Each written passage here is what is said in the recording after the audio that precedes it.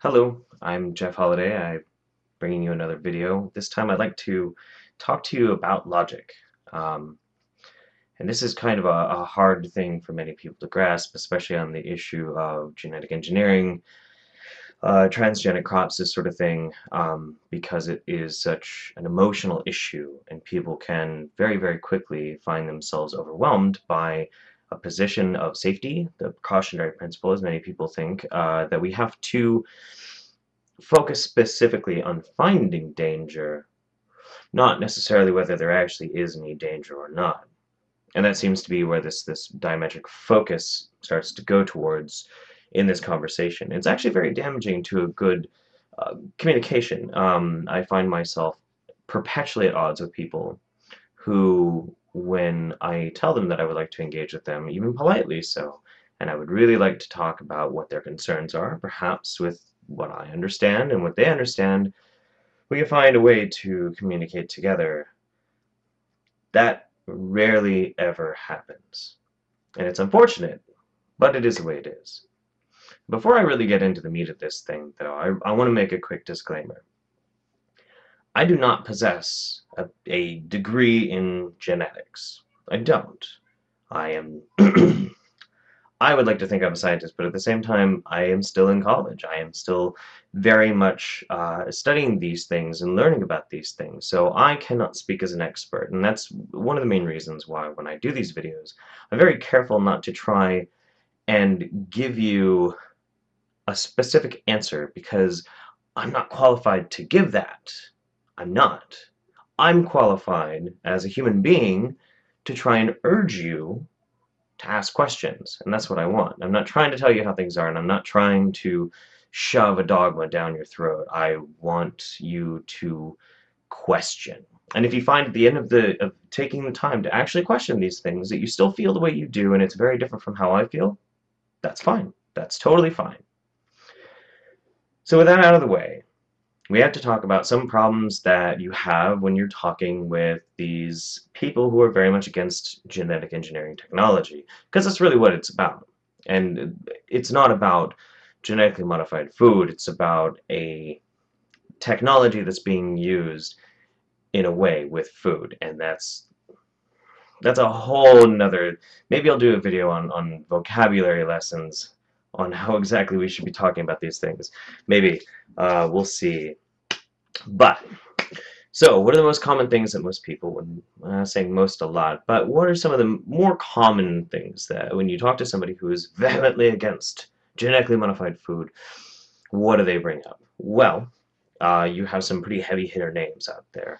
One of them is Seralini. Seralini is this French scientist who has been putting out for years now papers that don't get published ever, except for once, that show that there's damage to organs in these animals because of genetically modified food.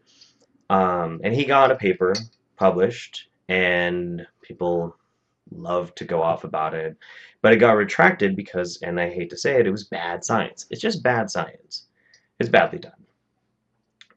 Non-replicatable results means that it's should somebody do a Seralini study again? Yes, absolutely. Of course they should. I think many people should. But I have a feeling that they're probably going to find exactly what everybody knows, which is it was bullshit. Sadly. There are much better videos out there from much smarter people than me that can tell you exactly what was wrong with the Seralini study. And I urge you, I'll put some links at the bottom of the video, and you can check them out yourself. Brilliant stuff. So there's that problem. There's also one with a man named Jeffrey Smith. Jeffrey Smith is probably one of my favorite people on the internet. He's a brilliant personality because of how manufactured and completely fake he is. It's incredible.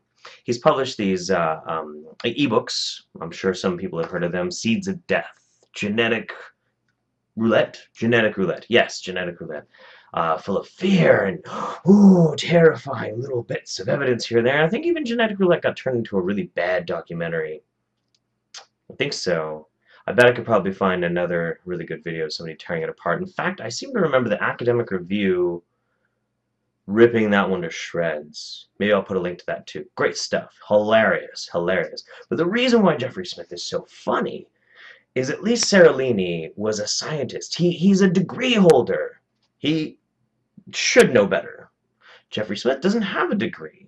He's never taught anything in his life except apparently dancing? I think he was a dancing instructor. And in fact, in 1996, he was part of this huge convention where he was going to try and get people to do tantric meditation, that they were going to hum the world into peace. And he believed, and I'm not joking, I'm not making this up. I'll put a picture up of Jeffrey Smith yogically flying. He thinks he can fly.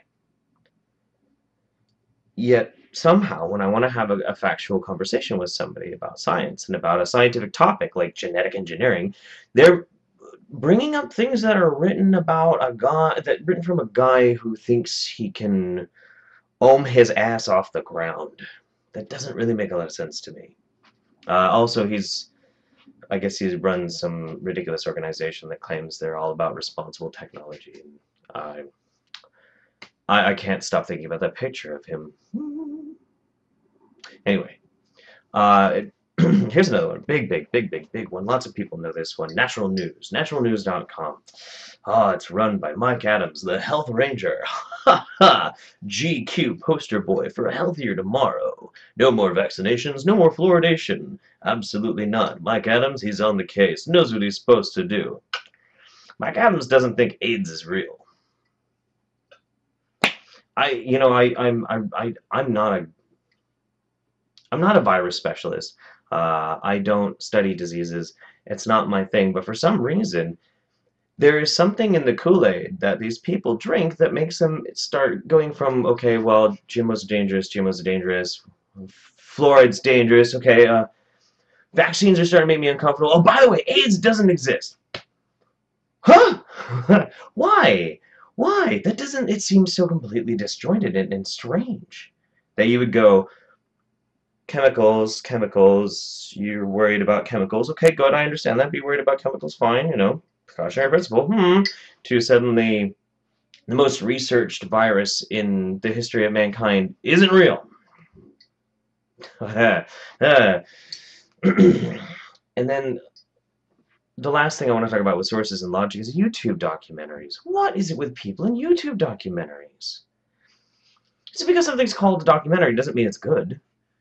Norman Sporlock, was that his name? The guy with the Super Size Me.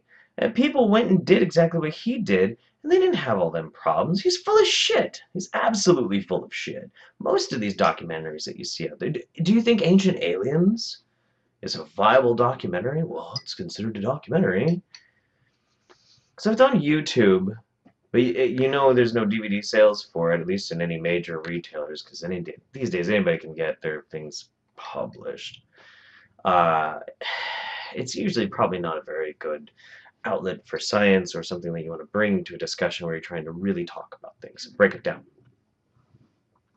Okay, so sources. Sources are a big thing, and I really think people should pay attention to their sources when they want to start talking about these things, because if you are willing to embrace some of the more wild and ridiculous notions that these people espouse and they believe, well, I don't think you're really thinking for yourself, because if you believe in yogic flying, fine.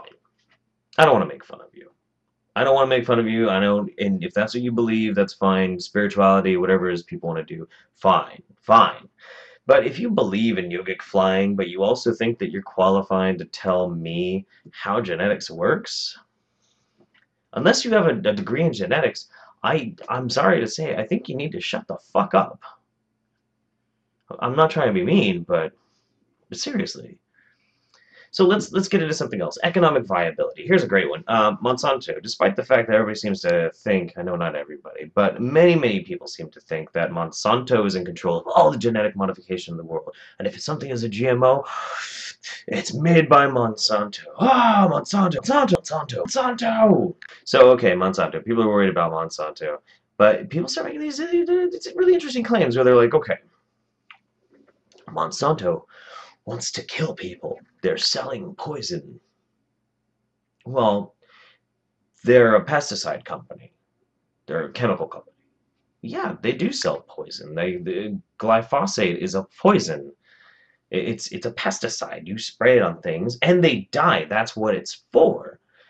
But Roundup Ready crops are not they're not poison. They're just food. They're just food. Now, whether or not you think Seralini had a point with his results from his study or not, the notion that Monsanto or any corporation would willingly be trying to kill people, it makes no sense to me. Because last I saw, most corporations were entirely focused on making money. And you don't make money from dead people. In fact, you make more money if people live as long as possible. That even plays into the whole conspiracy of, well, there's no cure for cancer because you make more money by treating it. Well, at least they're still trying to keep people alive. I don't believe that, for the record. I don't believe it at all. But at least they're trying to keep people alive because it still plays into like the basic fundamentals of logic. I don't think that there's a Doctor Doom somewhere in his mountain fortress going, I will kill them all with my genetically modified food. It doesn't make any sense. So, and product-wise, why would anybody make knowingly a product that was dangerous or bad, or that if they found out later, if anybody actually, did tests and, tried to find out if this food is dangerous or not. By the way, they have hundreds and hundreds of them. But if somebody did, well, then that would hurt their profit margins. And I think it would just be easier for them to develop things that didn't hurt people rather than have to worry about massive litigation because they knowingly let it go by. Again, this is logic. This is something that people don't. Doesn't this make sense? Makes sense to me. Where's the motivation? Why would they? I don't know. Well, here's a great one. This is one of my favorites. It's my second favorite of the logical questions that you ask yourself before you get into these types of conversations. If somebody, anybody out there, and having at least a little bit of background in learning about genetics as I do, I can tell you that the process by which of genetic engineering works and testing genetic engineering is really not this like it's not this super scary concept. And there are plenty of people out there, thousands of people, who could, on their own, go and test and magically find out that there is something about genetically modified food that is dangerous. And you know what that person would do? They would get a Nobel Prize. They would be hoisted up as a hero. They would be loved by millions and millions of people the world around because they are now bringing forth a huge drastic change for the safety and health of people all over the world. So why hasn't that happened? Because it's not true. Because it's just not there. But that also brings me lastly, and the one thing I want to finish up with, my favorite logical question. And I can't remember for the life of me who it was on the internet that in one of these discussion groups that I frequent that posed this one. And it's since become a little bit of a meme between skeptical people. Monsanto is worth a good amount of money. However,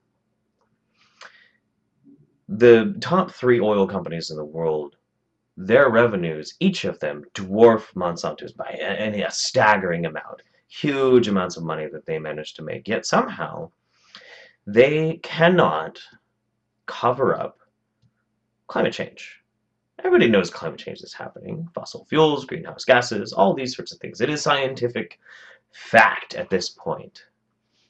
Except for some wingnuts, whatever. But we understand that. We get that. That's cool.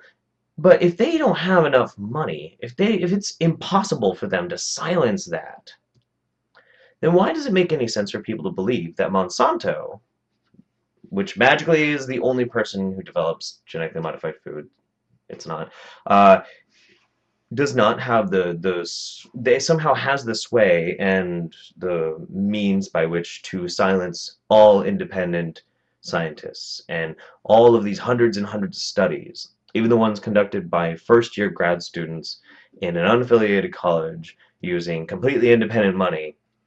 Oh, they got to them too. Oh, they got to them too. They showed up with their murder brigade and their reptoid animatrons, all brainwashed and controlled because of chemtrails. So that's about it for my little diatribe on logic. I hope you enjoyed it. I would like to be able to do more videos more often than I have so far. Two down, probably many to go. Lots of things to talk about. I'd love to do more of these. I probably should figure out a good name for my videos. Nappy-headed dreadlock skeptic. Yeah? No. I don't know. I'll figure it out. Anyway, have a great day. Thank you for your time.